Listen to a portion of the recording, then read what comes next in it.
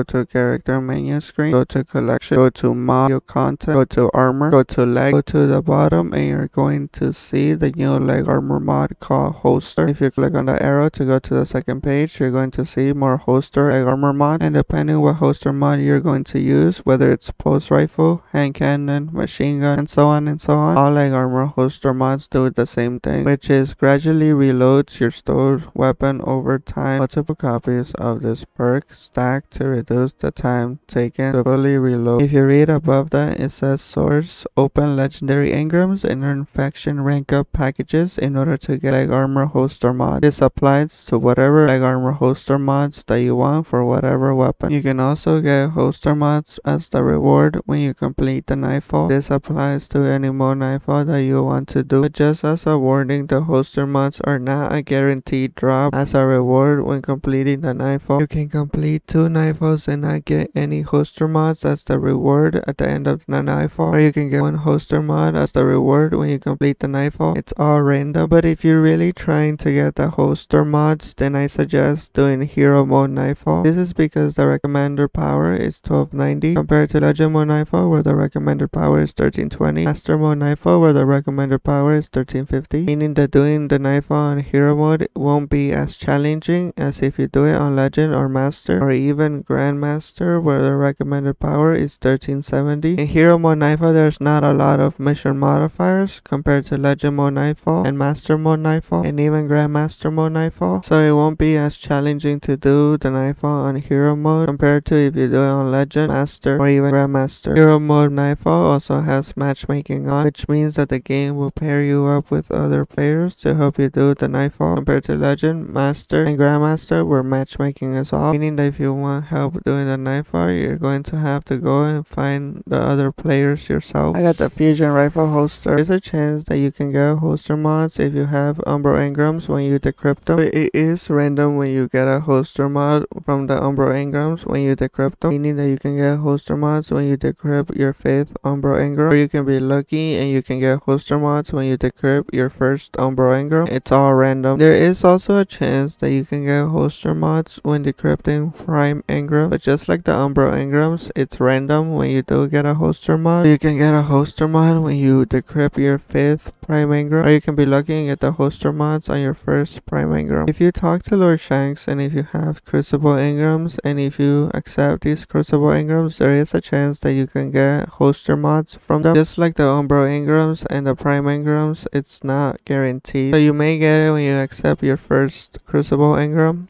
or you may get it when you accept your 5th crucible engram. It's all random.